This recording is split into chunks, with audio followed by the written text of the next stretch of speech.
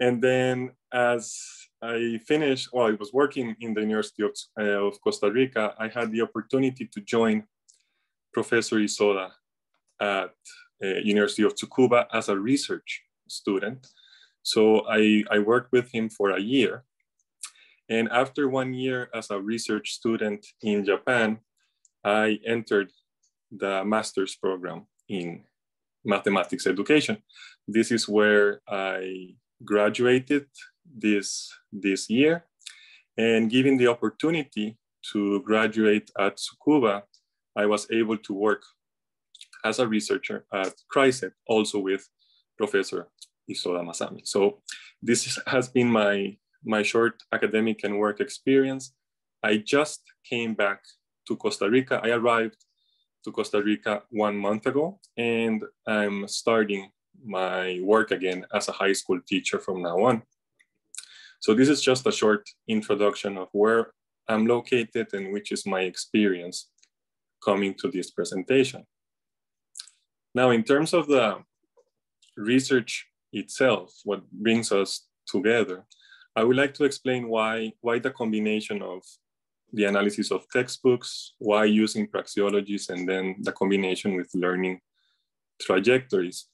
When the new Japanese course of study was published in 2018, many editorial houses in Japan were working on the new textbooks for the implementation of that new course of study.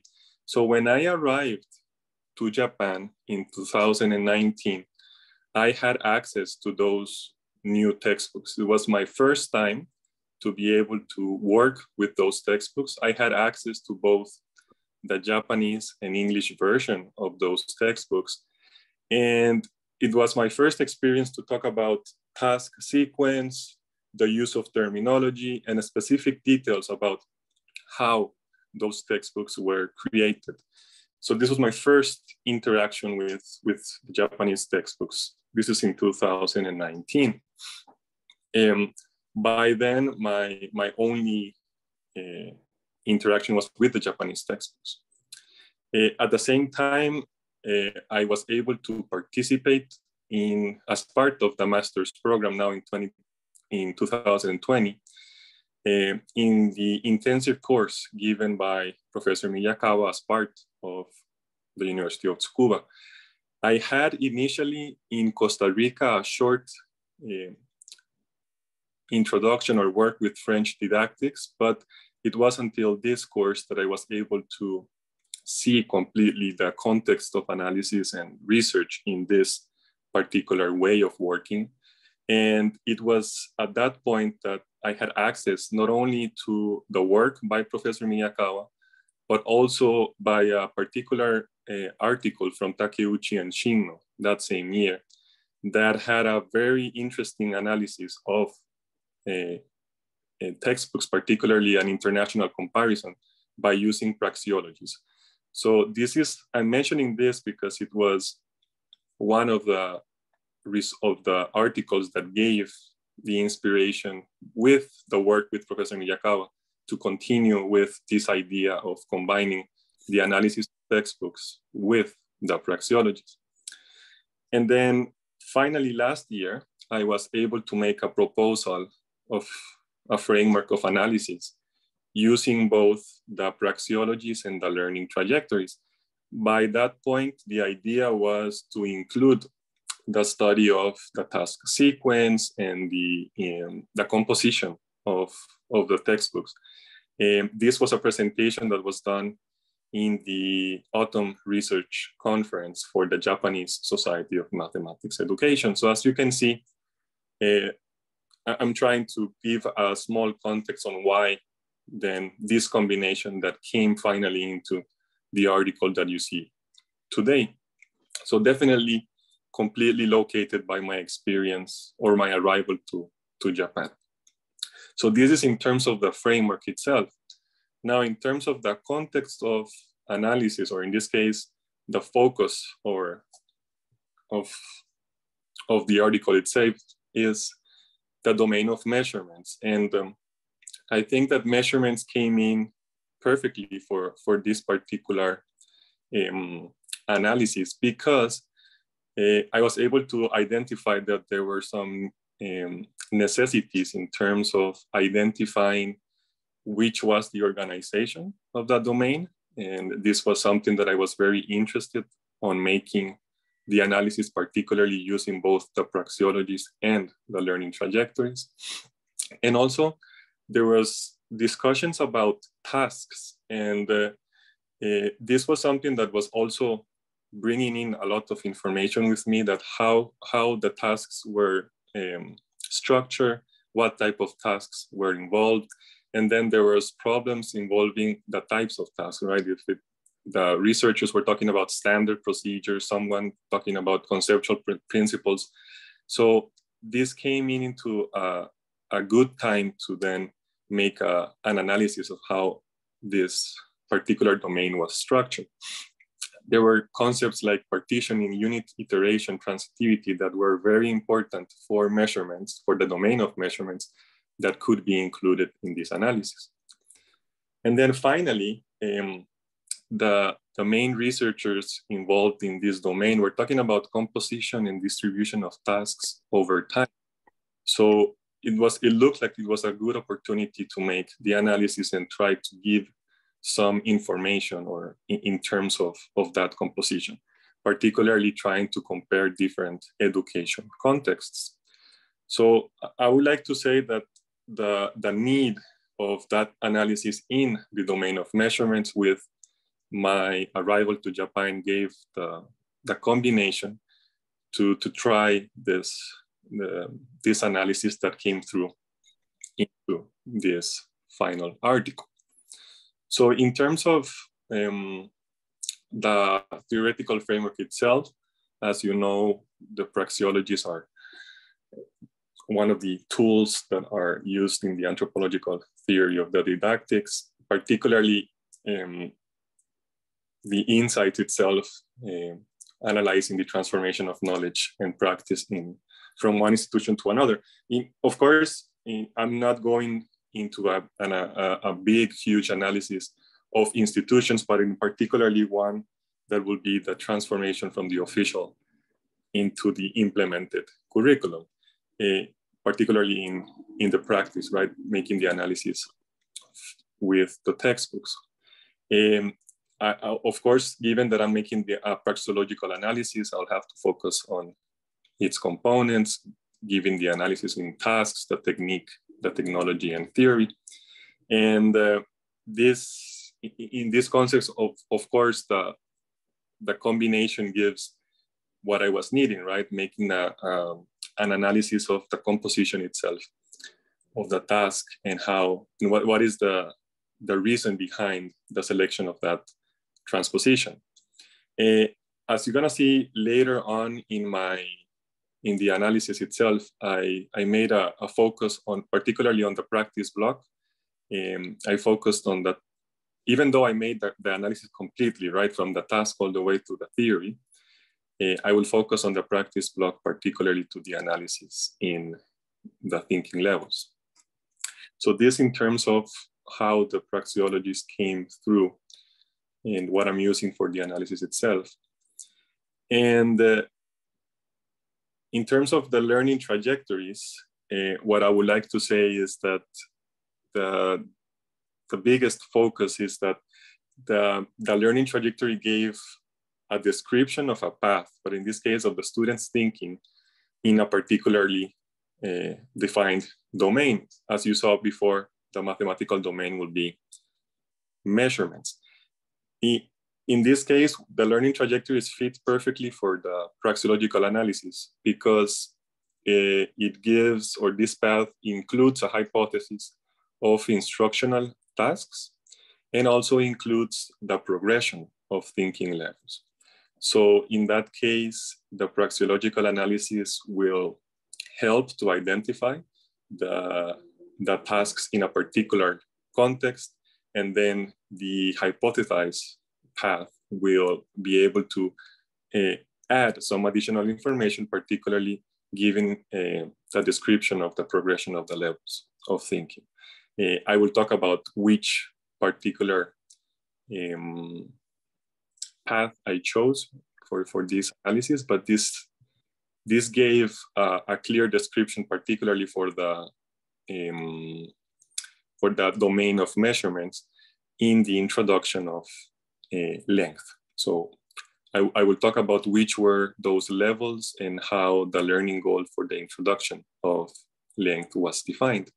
So these are the two frameworks that came in together in order to make this analysis. So the article itself discusses the praxeological analysis first, and then how that combined with the developmental progression of the levels of thinking came through as the base for this article. So using those two theoretical frameworks as a base, the three questions that were proposed for this article were, first of all, which are the types of tasks provided regarding, in this particular case, for length measurement in each country. For this first question, then the analysis is based on the praxeological analysis. Then the second question will be thinking about, once the types of tasks are analyzed and then the techniques associated to them, how the practice blocks are located according to the progression of thinking levels. So the second question will be, which is the distribution, the particular distribution of those practice blocks, again, for each country. And then finally, a question regarding the needs in the measurement domain. As you saw at the very beginning, I was talking about there's a need about the composition of the domain itself. So the final question is, well, what is the proposed instruction sequence? What is the expectation given the proposal given by each country? So which is the order in the instruction sequence? So those are the three questions that were posed at the very beginning for this particular research. So let's discuss a little bit of the methodological process in order to answer those three questions.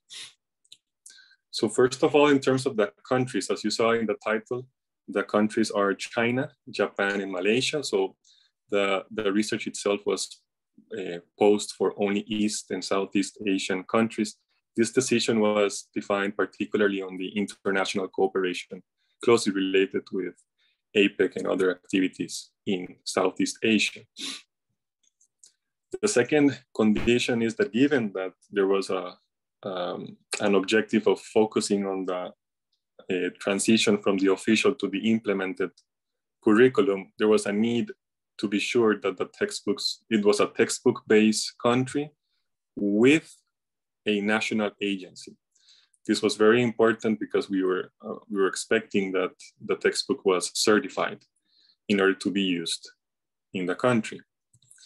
Then another detail is that we were avoiding using textbooks that were written in English. So the idea was to leave behind of the many comparisons that were done in the past that were focused only on English-based textbooks.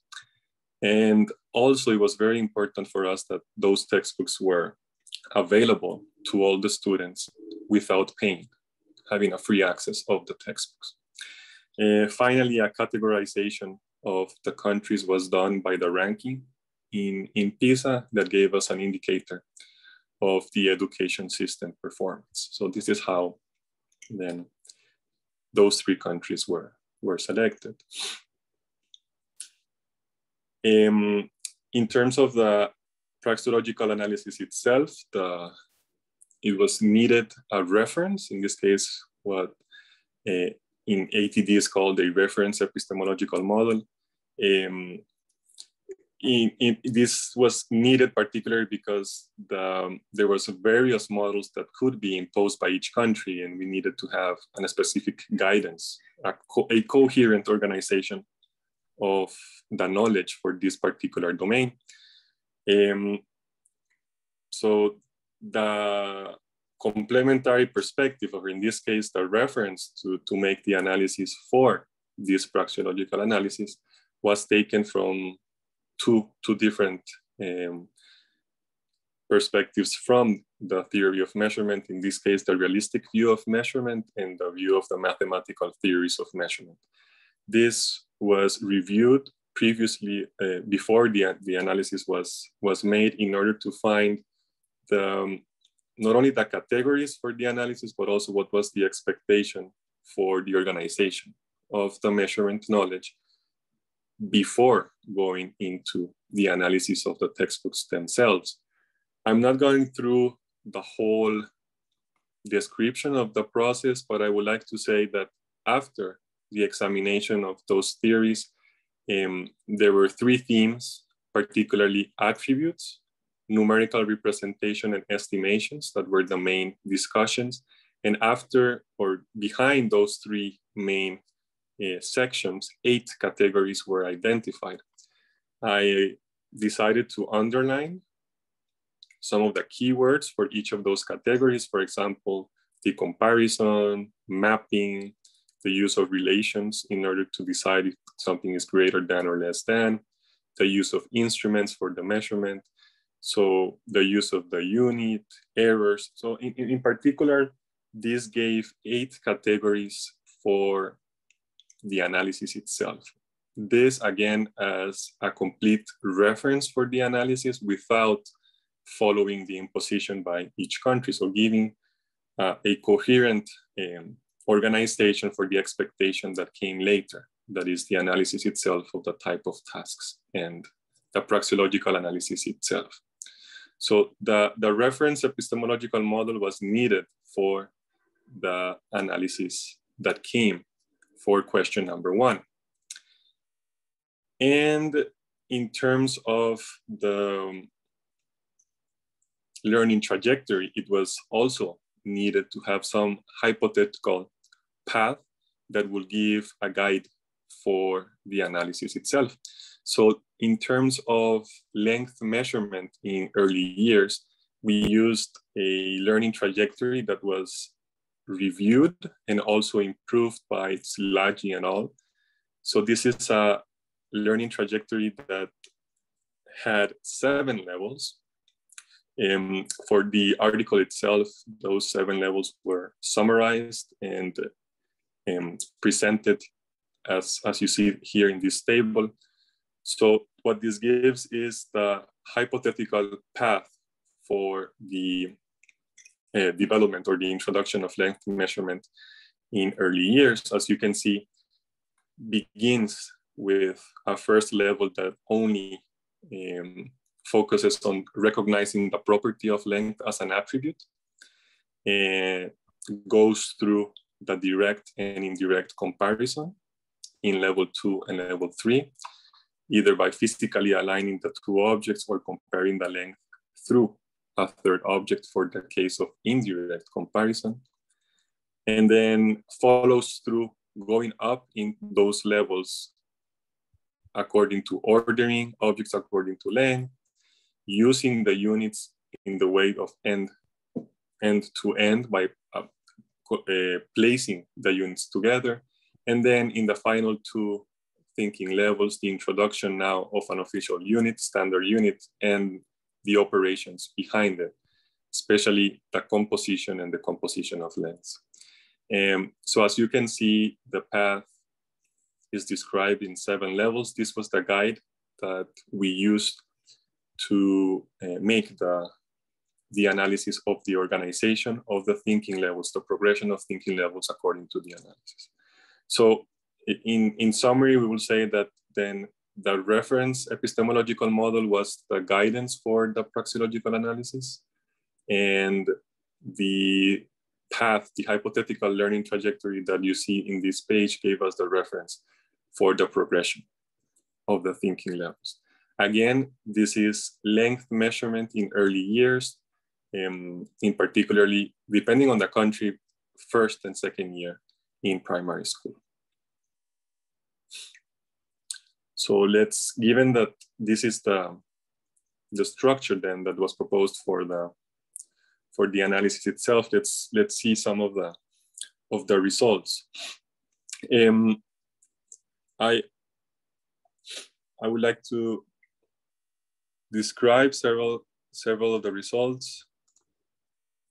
As you see here on the right side, the guidance was to solve all the problems that were proposed on the textbooks, and the categorization of types of tasks was followed by the 8 categories that came from the reference epistemological model.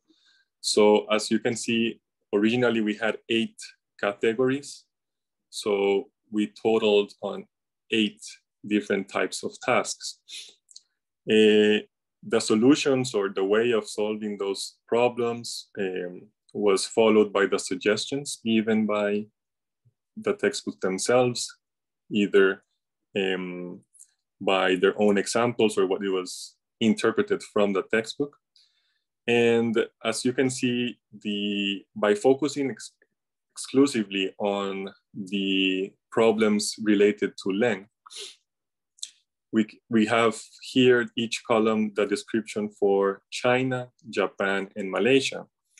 And for each type of task, you will be able to see which is the composition for those particular tasks. In something that could be quite normal to happen, is something that we were expecting, is that the textbooks will have some type of focus on using tools to measuring with a standard device. As you can see, a high percentage of the tasks was located in a particular type of task. But then we were able to find particular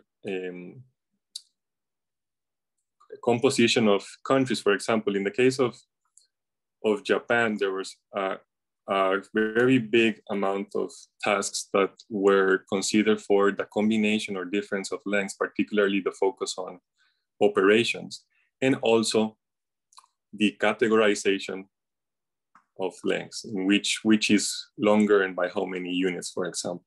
In the case of Malaysia and China, it was also interesting to identify that there was a big amount of tasks that were located in approximations, in this case of the concept of it's not an exact measurement, but how can you approximate the exact length of objects? So as you can see, this initial analysis was able to give us the description of the introduction of length in the 3 countries, and some of the categories followed by what was proposed by the reference epistemological model. Of course, this is not the only part of the analysis. You begin by having the types of tasks, but also there is a way of solving the task. In this particular terminology will be the techniques. So in this case, the techniques were defined by the solution methods or the approaches that were identified during the analysis of the types of tasks. There are some cases in which each task has more than one technique. So as you can see here, those techniques are described.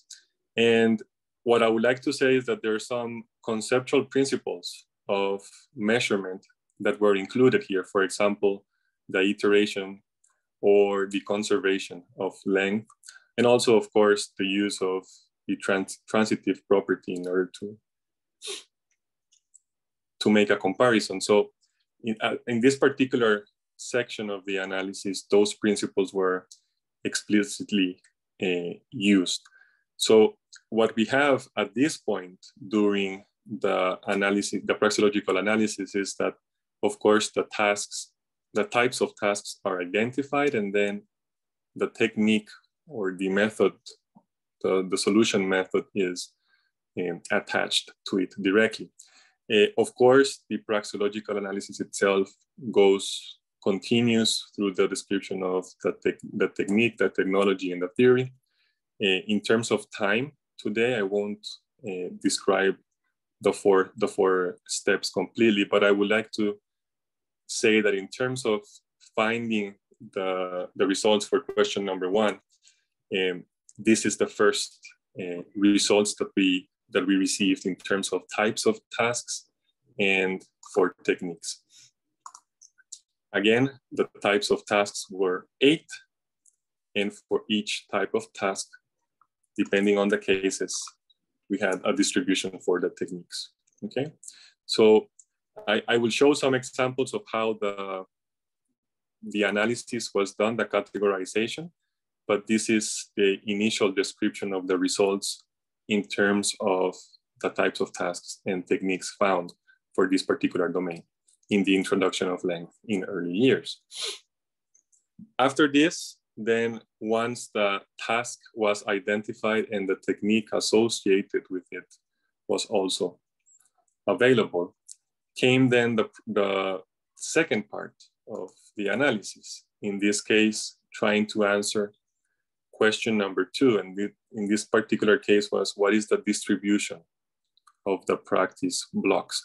So given that the analysis is based on practice blocks, then the pair, type of task and technique were analyzed to locate them according to a thinking level. So let's see, this is the full distribution of each country. On the left side,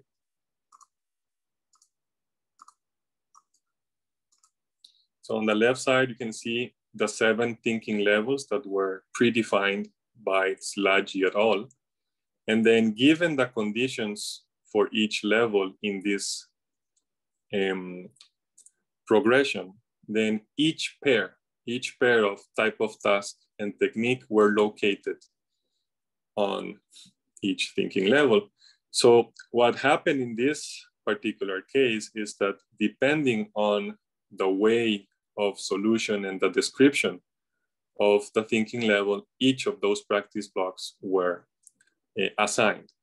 There were cases in which some of the thinking levels were not included in some of those practice blocks, so that's why it's shown as a 0.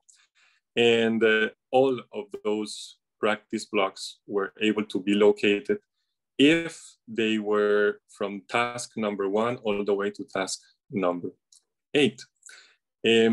Given this distribution, what this means is that, for example, this 4 means that there was 4 problems that were classified as task type 5 with technique 6 that were located in the thinking level 6. This representation itself will be able to show the amount of practice blocks per thinking level according to each country, but we realized that it was a little bit difficult to identify immediately the distribution of the practice blocks. So we decided to make this representation in which all the number of practice blocks are summarized per thinking level. And what this helped is that gave a general impression of where the practice blocks were located according to countries. So for example, in the case of China, you can see that 62%, almost 63% of the practice blocks were located in level number 6.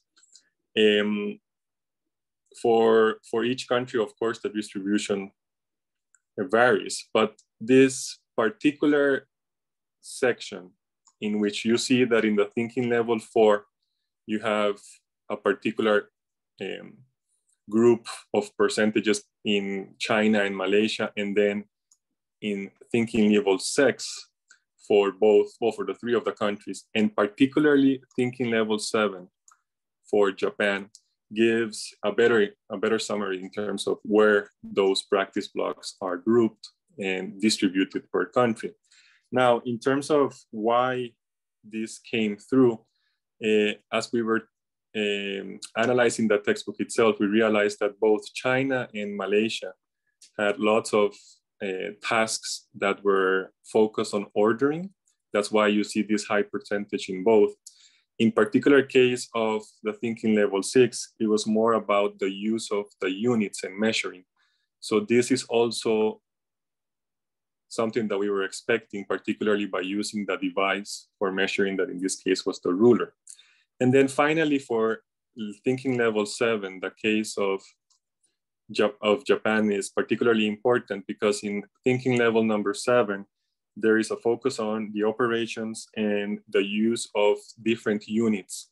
And as I'm going to discuss at the very end of this presentation, the case of Japan focusing on operations, the addition with different units, and the combination with units gave this high percentage of practice blocks.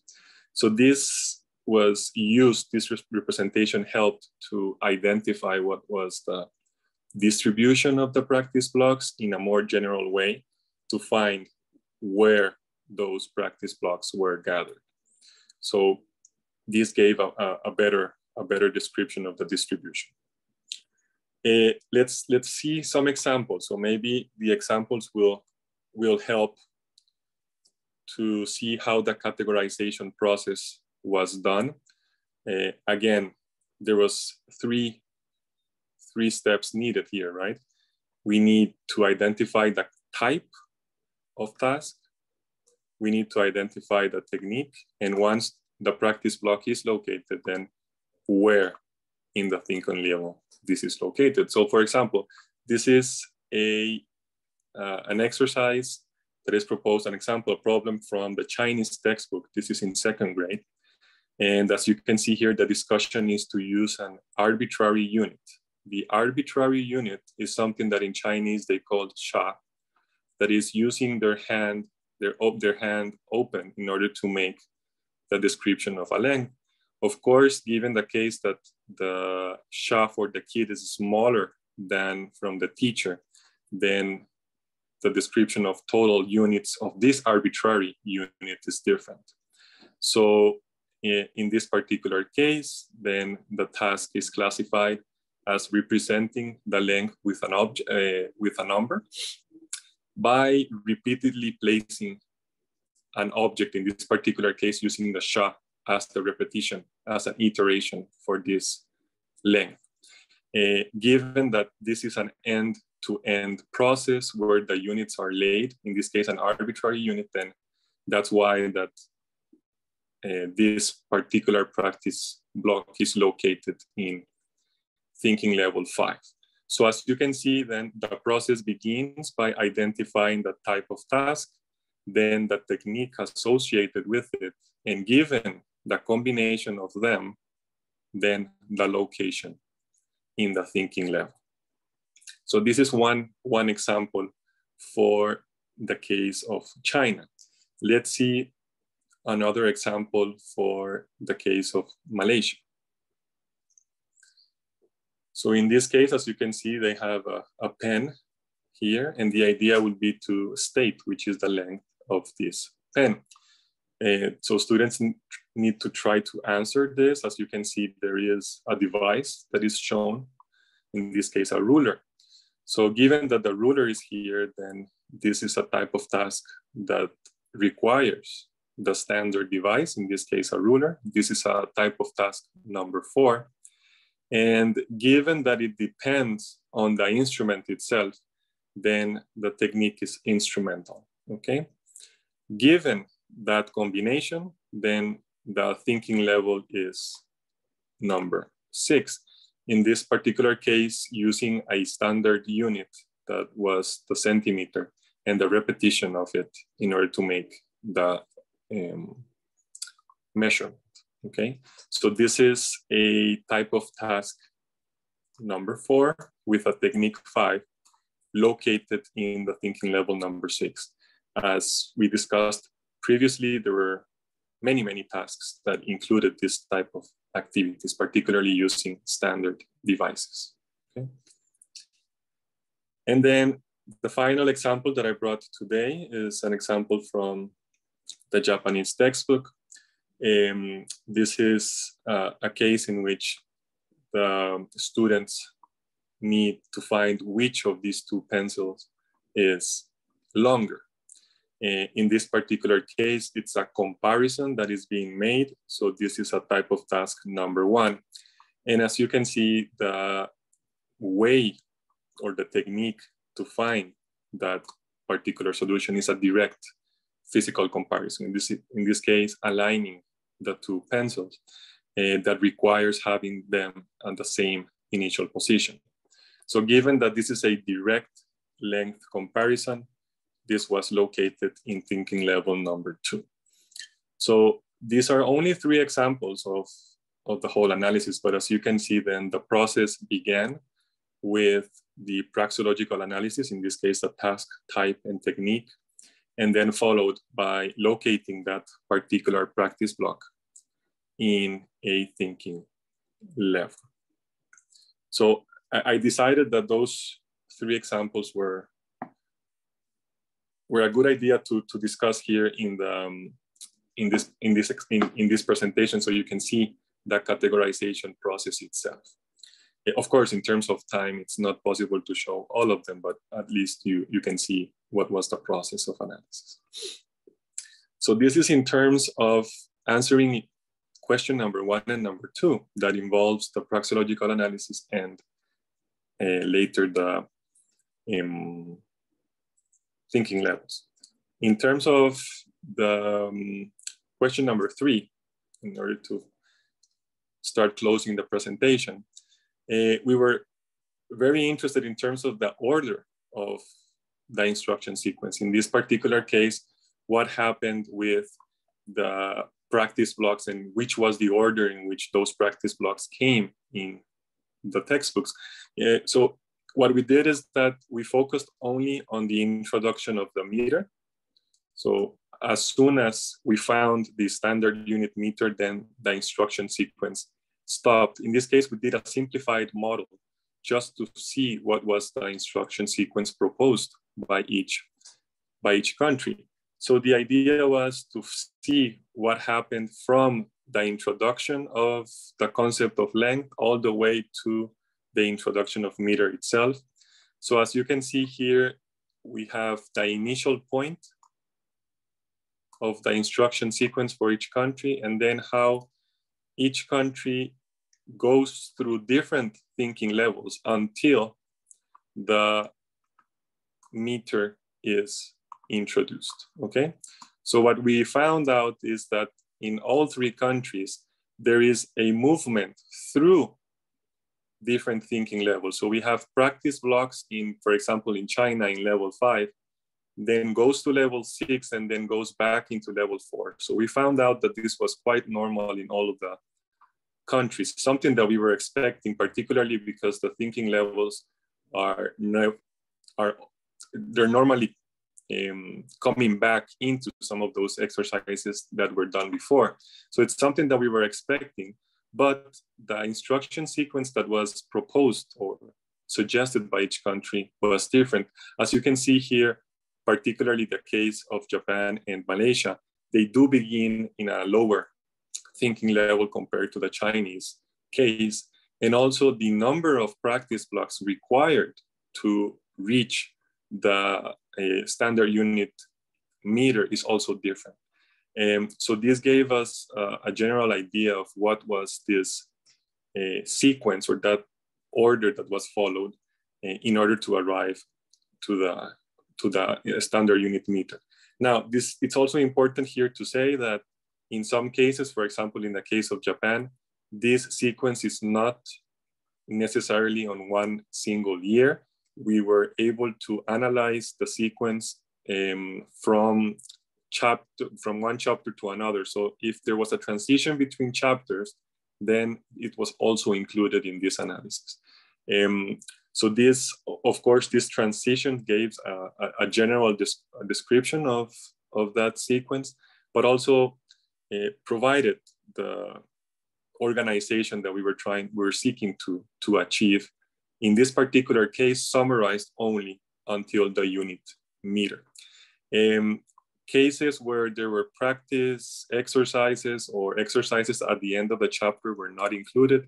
The description is just a proposal by each country in order to achieve the unit meter as part of its instruction sequence. So this gave, again, an ordered description that was not accessible during the progression of thinking levels. This is the best way that we found to describe the transition between practice blocks according to one specific objective, that in this particular case was the introduction of the unit meter. Given then the description of that organization, I would like to just close by saying that there were several characteristics of the organization that we found out they were shared on all three countries, particularly very strongly the use of ways how to measure and understand the use of rulers. This is something that the standard devices we were expecting. This is something that we knew that came by, and it's not a surprise that this is something normal in all three countries, but we were also happy to identify other conceptual principles used on that process. It's not only about using the ruler, but also understanding other concepts that go with it. Number two, another difference that characteristic that we found is that there was a coordination with standard units. It was a little bit different according to each country, particularly in the case of China. They introduce first centimeter and then they go directly into meters. In the case of Japan, there was an additional discussion of millimeter first. So centimeter, then millimeter, and then the introduction to meter. So there is an interaction between sub and superordinate units that is important. And this is something that was also discussed by researchers previously, that there is difficulties by students to discuss the interaction between those standard units. So this is something that we were able to identify also as part of the organization of the length measurement. And finally, the results that were related to the approximation of lengths or errors. This is something that was particularly interesting in terms of that textbook in China and Malaysia. And it's something that was proposed previously, that there is, by the nature of the measurement itself, the possibility, of course, of having some errors in the measurement process, and approximations are, the estimation of lengths is something that should be included in the process. So this is something that we were very happy to identify, and that the original categorization was expecting to be able to find. So this, in terms of a general characteristic of the organization of the domain. And finally, I would like to say that there's still some improvements that could be done, particularly combining other domains and sectors.